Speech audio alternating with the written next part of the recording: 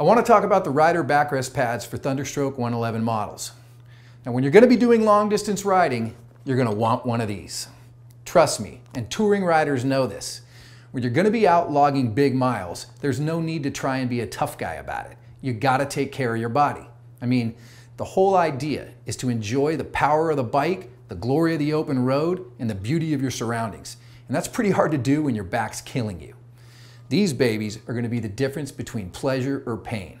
Trust me, your back's going to thank you. Now, these are made with Indian's genuine leather, and they're available in black or tan, studded or unstudded. And as with every other Indian leather product, these are designed to perfectly match the leather that comes stock on your bike. Whether it's stitching pattern, studs, unstudded, these things are totally compatible with what's already there.